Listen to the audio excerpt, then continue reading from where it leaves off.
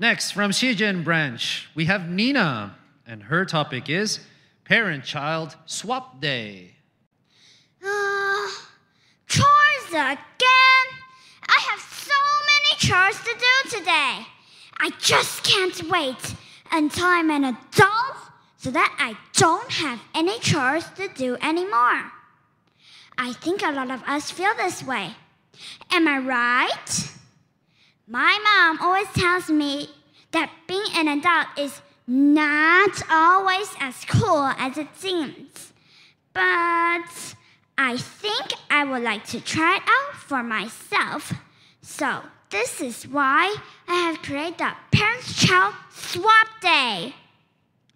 This will take place once a year on the first day of February. On this day, parents and children will swap roles for an entire day. Parents will have to go to school, do lots and lots of homework, and then finish their chores at home. Children, on the other hand, get to lay in bed all day, watch movies. Hey, wait a minute. What's that, Mom? You go to work all day? Well, that can't be too bad, right?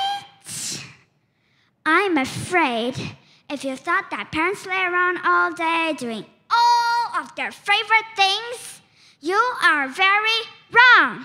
On this day, children will have to go to work, cook dinner, clean up afterwards, put their parents to bed, and get their lunch and clothes ready for the next day. Being a parent is hard work, and I think this day will be perfect to teach us to appreciate our parents and be thankful for everything that they do for us every day. This will also teach children to help out with simple tasks around the house and maybe even treat their parents to a small and simple dinner. I'm excited to swap days with my parents. How about you? Thank you for